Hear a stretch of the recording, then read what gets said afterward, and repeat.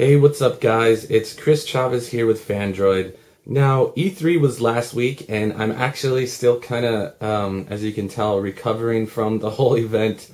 But I was on hand there and I got to play not only some of the coolest console games and stuff that were coming out, but some of like the mobile games like Desert Winds for the Xperia Play, and Shadowgun for the Tegra 2 devices like the G2X. Another cool game that they were showing off at the T-Mobile Tegra 2 / G2X booth on the showroom floor was a game called Sprinkle. Now I'm sure a bunch of different scenarios kind of go through your mind when someone tells you that they have this cool new game app and it's called Sprinkle. R. Kelly may be one of them. But once I got a chance to see exactly what this game was all about, I was totally in love with it. The two developers of the game were actually on hand to show off everything.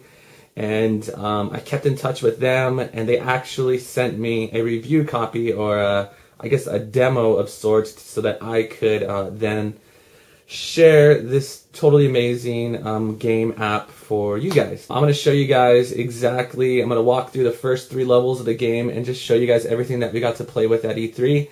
And let me just tell you, everyone that played it had the same thing to say about it. They were just like, this is a really cool game, it's totally different. I feel that it's going to be like the next big thing on Android and iOS for sure, up there with like Angry Birds and all that stuff. So the two developers definitely have some success coming their way, and it doesn't really hurt that they were pretty good looking dudes. Just want to add that. So just sit back and check out my little preview for Sprinkle, specifically for NVIDIA Tegra 2 devices. Drip, drip, drip. Okay, so let's go ahead and open up Sprinkle, a truly awesome and unique game by Mediocre Games. It should have a little splash screen here with Mediocre, and it's kind of funny because, I mean, their stuff ain't anything close to mediocre. Preview version for Fandroid.com. Do you guys see that? Yeah, it's real nice. Okay, so right off the bat on the start screen here, you're going to see, it kind of gives you a basic feel of like the design of the game. Very simple. I don't really know how to explain like the whole design aspect. It just looks really, really nice and clean. I guess right off they just want you to know that what makes this game a little more special is the fact that you have ridiculously awesome water mechanics and physics, and they seem to have totally nailed them. I can seriously just sit here and just watch these little houses sprinkle each other all day long. Like, really, I can't get over how awesome the water looks sometimes. It's remarkable. Okay, but moving on. If you click the eye here, it'll give you just the information. Dennis Gustafsson and Henrik Johansson. Actually met, these are the 2 guys that I met at E3. Super nice guys, totally awesome, all smiles. They're excited about their game, and might have been a little bit of a language barrier, but they were still very cool. As far as the options go, there isn't too much, just music on or off. I'm going to keep it on for now. Again, this is an extremely early build that they are sending me here. This is kind of like the demo that they were showing off at E3, so if anything acts weird or buggy or just kind of overall strange, I mean, don't hold it against them. The game isn't coming out for another couple months, so relax on that. If I click this little movie clicker thing, it's going to show the intro, and I just want you guys to see that to kind of get an idea of what's going on. Aww. Space tours.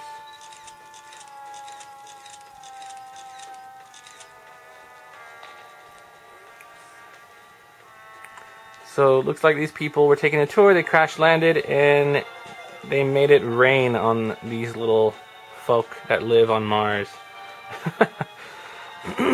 They hit one of Saturn's belts, and it just made all these asteroids come. So I guess the townspeople were forced to make a little a fire truck to put out all the fires that are going on everywhere. So it's your fault that their planet is on fire, and we need to put it out. So let's just jump into the game without further ado.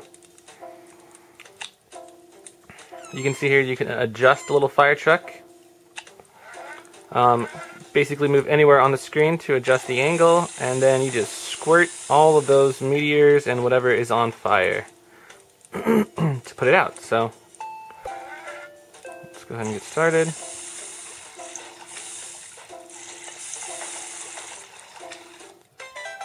Boom. Oh yeah, 5 drops. The goal is to try to get as many drops as possible. It's kind of like Angry Birds where they have stars, 1 star, 2 star, 3 stars. So 5 stars is a perfect, and I just nailed it. Okay, so you can see here the puzzle is getting a little more complicated, and boom, another asteroid hits. So if you do waste too much time, the fire will start spreading and it'll get to one of the huts, and if the huts burn down, then you gotta start over. So you kind of have to get moving. You can't just sit around diddly-daddling all day. I am going to get some physics going on here. I'm going to fill up behind this rock with a ton of water so that it pushes the rock out, clogs up and makes a little reservoir. Then I'm going to fill up the reservoir with water and put out these last 2 fires, thus saving the townsfolk. And of course, or not of course, but you have a little water gauge here, so you can't just keep squirting water forever. Yes! 1 star? I could have done that better, really? I'll have to figure that out later. I think I got 3 stars last time. Okay, here it's getting a little trickier. Oh, really? Okay. Let's just squirt this rock.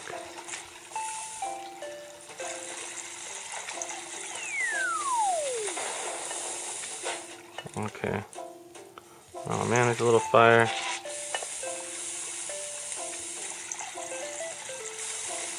Put it here. Let's see if we can put out this stuff.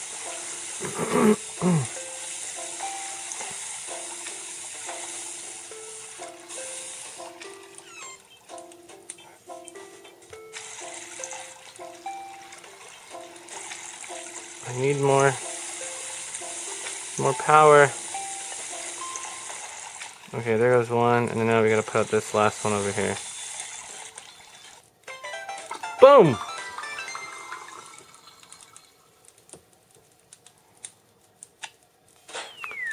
And this one is actually really hard. I think I only beat it like 1 time, but it gets pretty tricky because you have that meteor up there that's gonna spread to those houses, and most of the time the houses burn before you can even get to them. So I put out that fire there.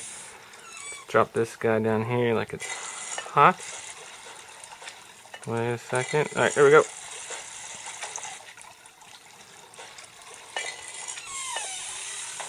And then I gotta shoot water to push the rock. Come on, get out of there, get out of there.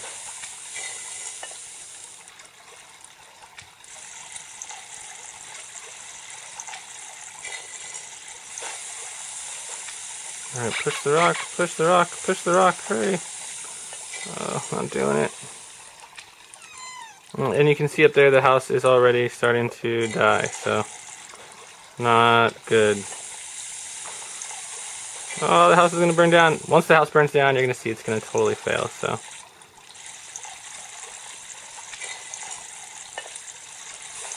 Come on, get him! Do it! Ah!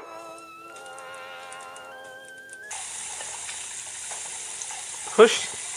No, don't push him too far now.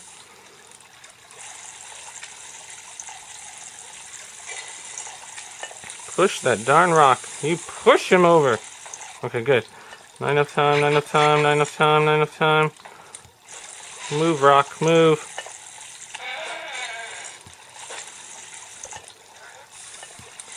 Come on, no, wait, water's coming.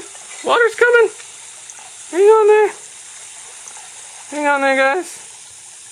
Hold on. Hang on, water's coming. No! Gosh. Oh, there we go. No, hurry, no! Gee! Roll the rock. Just roll the rock. Oh, the house is going down right now. The house is dead. The house is dead. Oh, my. Alright, unclog the water. Unclog the water. I get it. Push the rock. Push the rock. Push the rock. Push the rock!